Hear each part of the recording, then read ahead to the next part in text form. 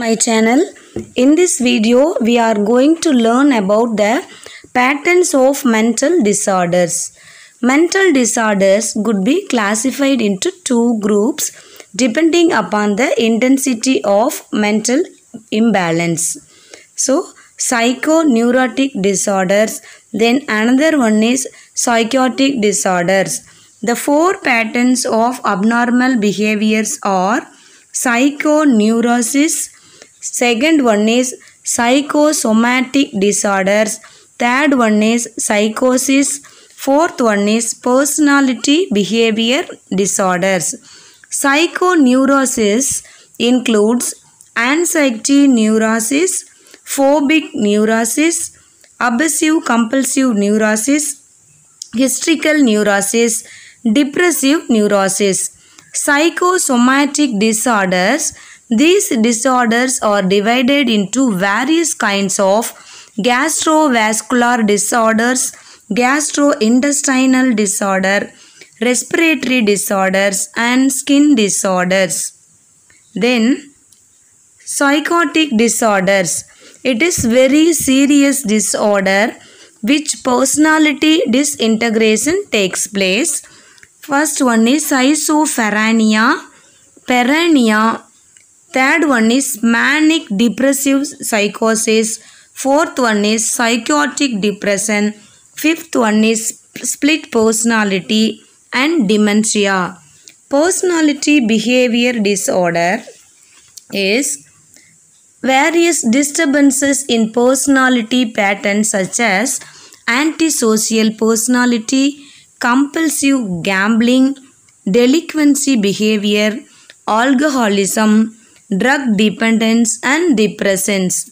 Then we are going to learn about causes of mental disorder.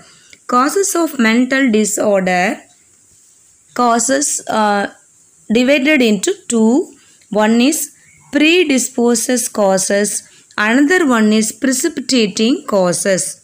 The predisposes causes are arrested development. Arrested development means it includes arrested growth of central nervous system due to severe malnutrition. So lack of needed competencies. Then distorted development, physical malinformation. Third one is special vulnerability, low resistance to disorders. Then precipitating causes. It may be biological, psychological stresses, socio-cultural stresses. Biological stresses mean chronic emotional mobilization and poor health. Psychological stresses, these consist of stresses due to severe frustration resulting from failure, value conflict, mental disorders. Socio-cultural disorder means domestic discord, family instability, economic and employment problem. Then other factors of social factors like cultural factors, religion, families, neighborhood and housing, work and school, environmental problem also.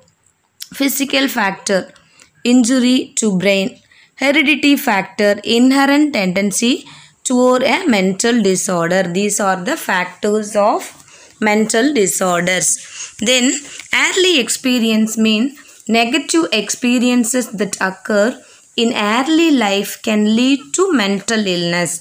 Recent experiences also play very important role.